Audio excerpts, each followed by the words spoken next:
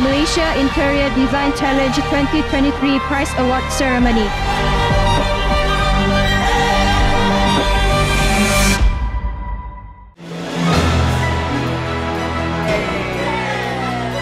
I firmly believe in the transformative power of design.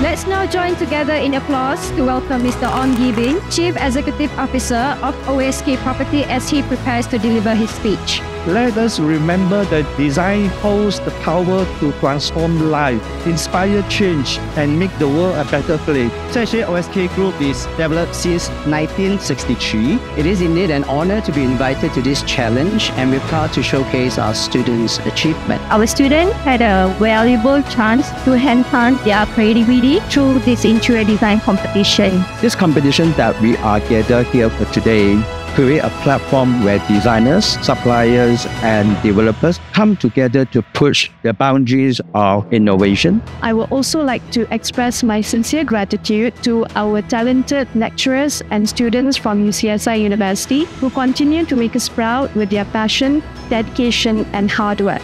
I hope you guys can focus, be diligent, be successful, because we do need more designers. What needs to happen is more or less you need to actually have this culture of excellence and make sure that you do the best in everything that you do.